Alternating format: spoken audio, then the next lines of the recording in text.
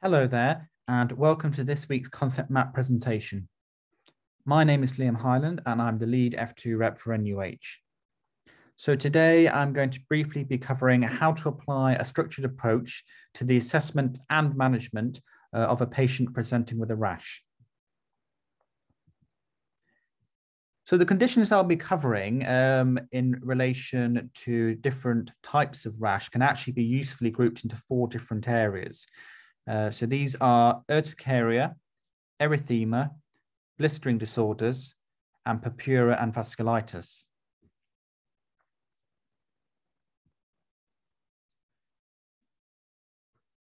Going on to urticaria first, this is a very common presentation and can present in many different ways with varying degrees of severity and also with many other associated features, such as urticaria with anaphylaxis, urticaria with angioedema, and then urticaria isolated by itself. Angioedema is very similar in a lot of ways to anaphylaxis, in that they both have swelling of the subcutaneous tissue. But noticeably with angioedema, these lesions are rarely itchy. And this is in stark contrast to the intense pruritus, which is often associated with an urticarial type rash.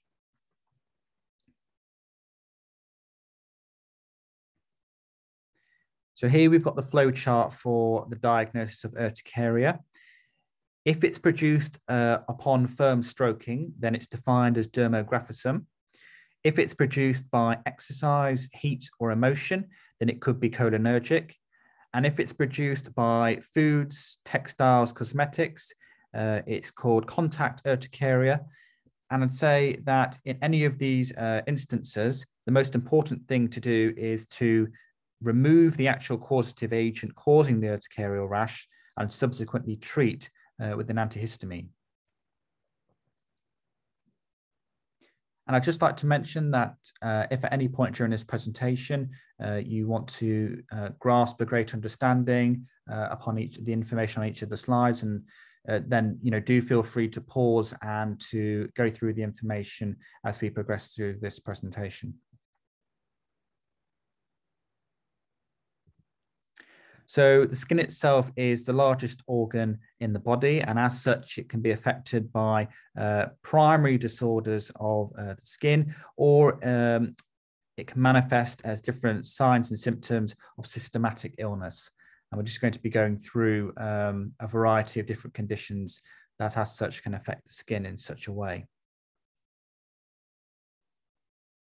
So the second type of rash that we're going to come on to is erythema. So this is red skin and specifically defined as redness that blanches on pressure.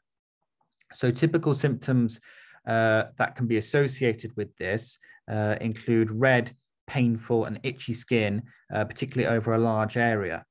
And this ties in with a condition called erythroderma. And this is specifically defined as an intense erythema and having at least 90% of the skin surface area affected. And this condition itself can result from a number of different causes. So one being shock, and shock itself can occur following vasodilation, fluid loss, or it can be endotoxin related. And striking clinical features with either erythema and particularly erythroderma is the fact that the heat radiated by these patients is very striking and very intense. And as a result, it can lead to dysfunction with thermoregulation.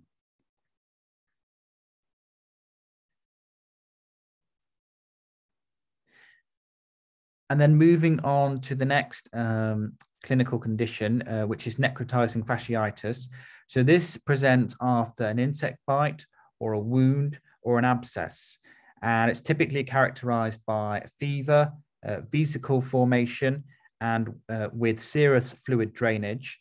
And the actual erythema, it rapidly spreads across the body. Pain might also be a presenting symptom or complaint. And it's typically caused by streptococcal and or anaerobic bacteria, which can rapidly spread.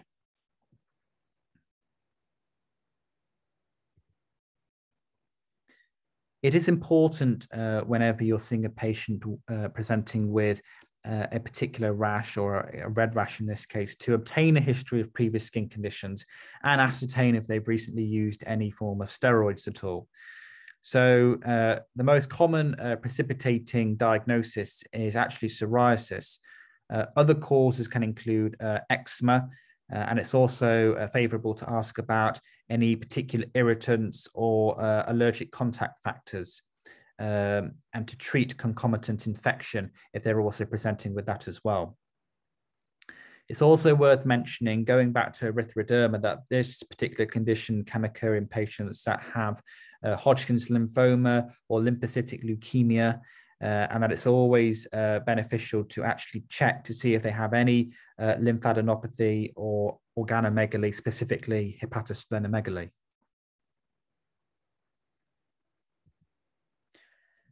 On to the next form of diagnosis. So we've got toxic shock syndrome, which has both menstrual and non-menstrual forms. And it's very important when you're taking the history from these sorts of patients to see if they've had any recent tampon use, which is often the precipitating cause.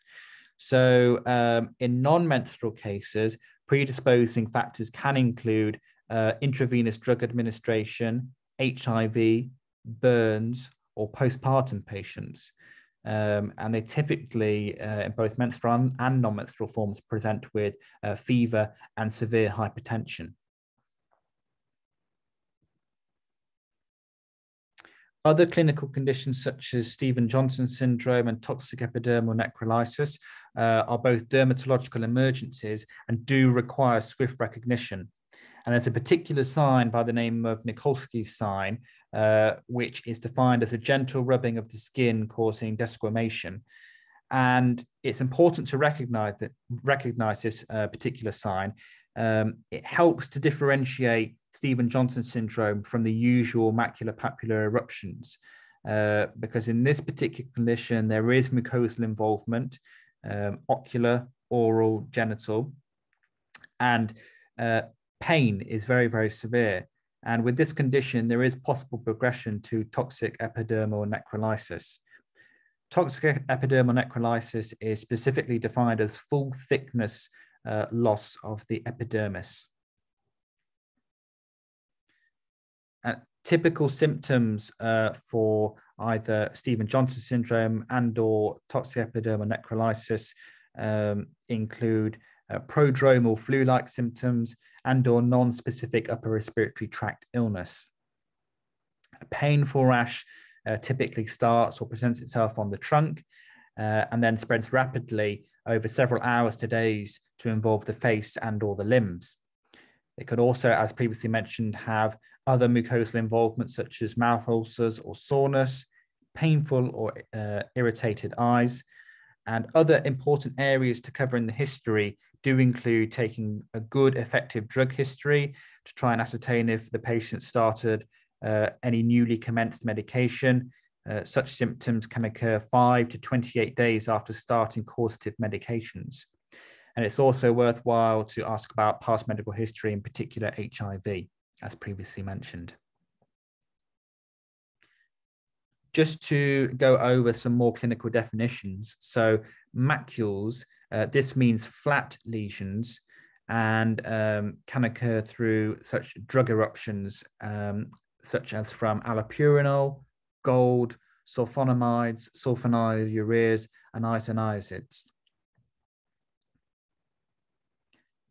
Then moving on to the next type of rash in our list, which is blisters. So blisters are accumulations of fluid, but they may contain blood. And the differential diagnosis of blistering eruptions is actually based on separating it into painless and painful presentations. So here we have the algorithm for a patient presenting with different blistering lesions spread out into acute and chronic causes. If we are suspecting an autoimmune cause, it is worthwhile bearing in mind that we would ask for urgent dermatology clinic input and or to refer the patient on for an urgent dermatology clinic appointment. If in such cases we are suspecting either Stevens-Johnson syndrome or toxic epidermal necrolysis, it's very important that we do assess the patient from an A to E perspective. Other clinical conditions such as paraneoplastic pemphigus can present, and this is usually associated with hematological malignancies, as previously mentioned. It's also worth mentioning acute graft versus host disease, and this can occur after allogenic hematopoietic stem cell transplant, and there's often a reaction of donor immune cells against host tissues.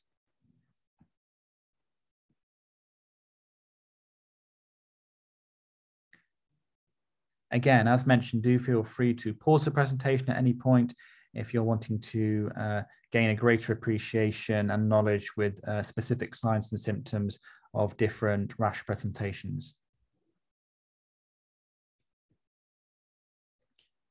And then moving on to our final group for rashes, and that is purpura. So purpura is caused by red cells leaking out of blood vessels into the dermis layer. And this is specifically summarized in the next few slides. So the first cross point is actually a platelet count. And again, what we'd be looking for here, particularly if there was a vasculitis presentation, we'd be wanting to have a look at the lower limbs, and we'd be wanting to see if the lesions themselves are palpable, if they appear to be polymorphic, and if they're painful. So if we were to go based on different diagnoses, we would see that with Henoch-Schönlein purpura, it would often have associated urinary symptoms, abdominal pain, joint pain, and possible fractures. Other conditions such as consumption coagulopathy, this can include disseminated intravascular coagulation. And other such conditions such as thrombotic thrombocytopenic purpura and hemolytic uremic syndrome are also conditions that are worth bearing in mind when you're seeing patients that present with purpuric rashes.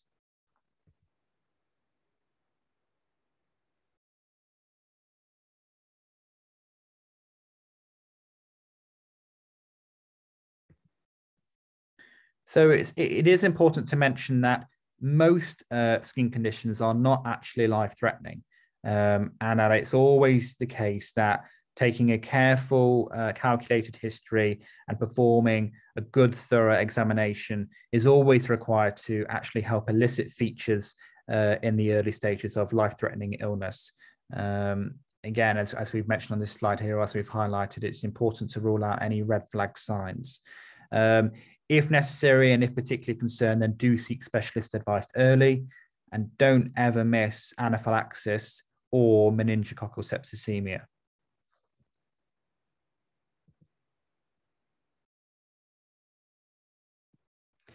And just as a brief conclusion to this talk, I'd just like to say that this presentation's purpose is actually to guide your thinking process when you encounter a patient who presents with a rash.